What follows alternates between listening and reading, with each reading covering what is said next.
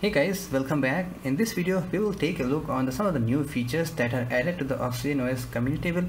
So what is that community build? In short, it is a development build in which company will first test out the new features that it is going to roll out in the future devices via the OTA. So they will first roll out to this build, and if things goes fine and the company feels like this feature is stable and nothing has any much trouble on it, so they will roll out to the standard OxygenOS 3.2.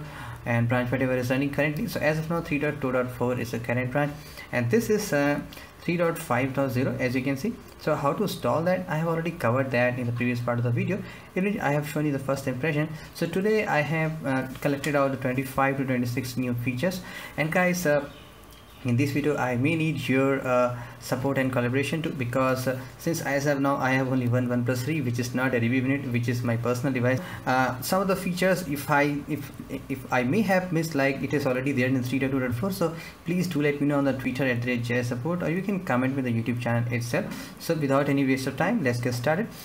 We will start with the first feature, and this is from the home screen. So there is a new page indicator, as you can see, with just a couple of 3 parallel horizontal lines that you can see right now, and frequent app layouts has been updated. It shows in a much clearer way, but even though the texts are not that much aligned as it should be, and it's pretty much keeps on changing whether you may not open any app or not, whether you have recently downloaded or not. So it shows all the stuff which have you used recently.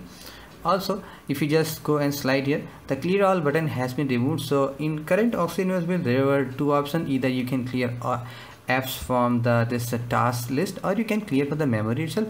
Everything has been removed. You just has a cross button. You can just do only one task, which is standard in in the all of the Androids, but I really like that feature. Anyway, there is new animation, and the feature, if you just swipe it down, you can see you also got this clear all button, so you can easily clear all the notification in one shot. So some app may not get it removed if they are the high priority, so you may need to do it by individually. Now we get inside the quick settings. So this is the quick setting bar. It is completely redesigned. As you can see, there is a new brightness control level here right now. Also you can just click here auto, it will move to the way here. Getting inside this setting, you can see there's a new VPN option has been added there, and it's sort of very nice, and layout also has been changed. You can see it is completely blockish as of now. It's a bit of redesign, not exactly low. And also you got a new lock button feature. In case you come back here and if you just click on lock button, so these buttons won't work. Any features you can see. So this is safe way in case you're not keeping any app on the desktop, or if you are just in a hurry, you can just click on this lock button. You can see it's showing on the status bar, hardware buttons are locked. Just click here, it will unlock. Now all the buttons will work as usual. Now we will go inside the setting and see what are the changes been done there. So inside first we will start with the wireless network. If you go inside this Wi-Fi, you will see there is a new direct Wi-Fi direct option, and there has been new redesigned stuff. So I guess it was not in the 3.2.4. so it looks nice. You can easily create a Wi-Fi direct with that way. Moving down to devices, under this gestures we have a new feature here, and this is one of the feature I really like most. So they are total new features. Flip to mute. Pocket mode had already been done, but I guess it has been re-optimized. And this is a new feature, 3-finger screenshot. So what is that? So you just have to take your 3 finger like that, and just, you can see this is one of the feature I really like most, whether you do any stuff. And if I just captures all the screenshot. Now we get out and go inside the display, and you can see this has been already discussed. It has been completely new. And going inside this theme, we'll see the black mode has been removed. So there was 2 options, either complete dark mode is actually called black mode. So you might have noticed this is not a dark, this is gray, this is actually a black. And earlier that in 3.2.4 it was completely dark, but I hope this will come in future, because having an AMOLED panel, if you don't use the black, so it's really not nice. So I'm just as of now turning it to white. So this has been done to the white. As you can see, all stuff has been changed, so it looks pretty nice. So, and if you go further inside the display, we have this new pulse notification light.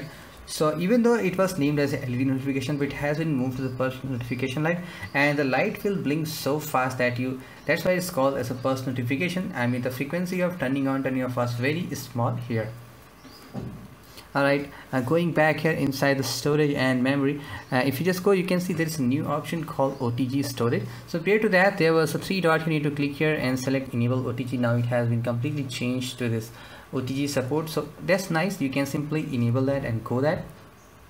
Now if you go inside this apps and this one here, you can see, and this is as usual. If you click on this gear icon, you can see apps auto launch option, so you can easily control when you reboot your device which apps will launch automatically. So already I have covered that Opera VPN, for example, in the September top 10 best free apps. So when I used to switch on my device, you can see my VPN is already get connected. If you just click here, it will show you exactly which VPN is connected. So that is very nice and recommended, so make sure to watch that video.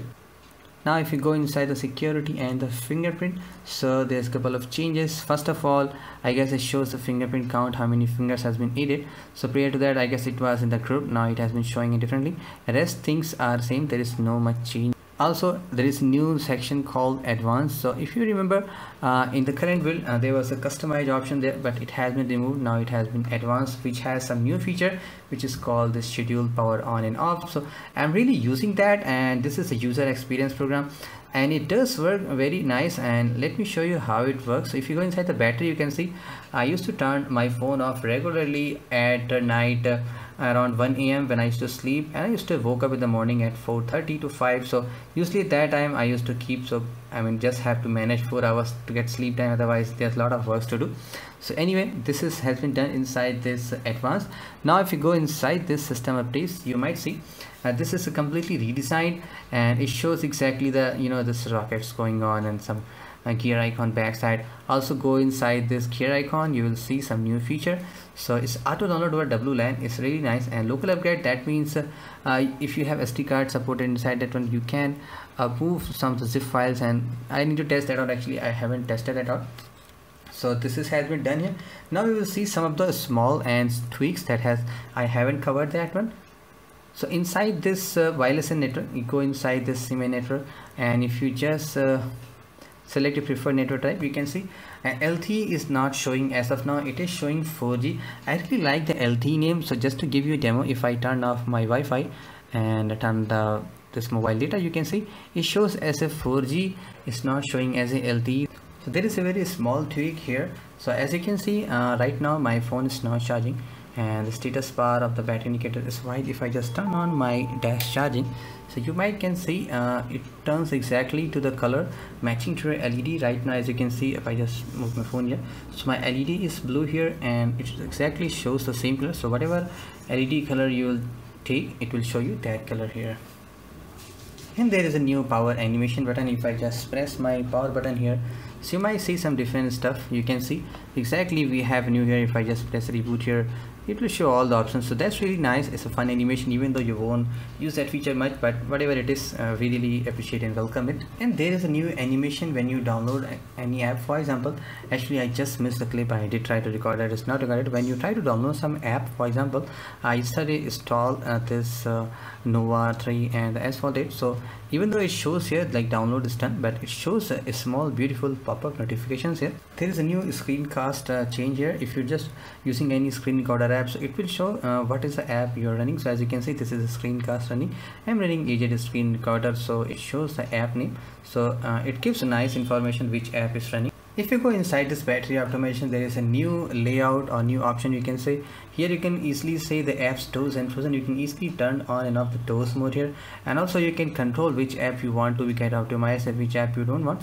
But unfortunately I'm not able to get all the apps here. For example, I want my YouTube to run always, but it's not showing, it's just showing Creator Studio, so that is not recommended. And in the last and the least, there is a quick notifications here. You can see if you just slide it down here, you will see this quick control and toggle. You can easily do your options. If you just hard press it as usual, it will go to the same place here.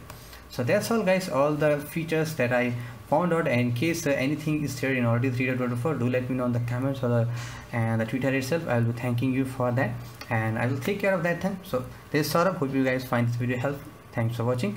I'll talk to you in my next video.